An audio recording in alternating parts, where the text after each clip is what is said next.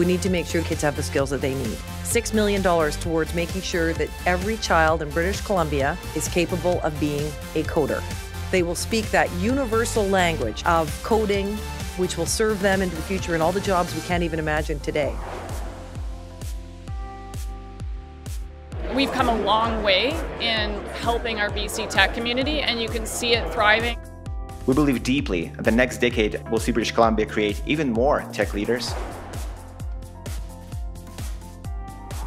Washington, British Columbia is a real opportunity, but Canada as a whole can be an exemplar of the kind of values and investments that I think will drive innovation and help us all benefit from it. We will do what we need to make sure that our tech sector continues to grow. This is an absolutely vital part of British Columbia's future.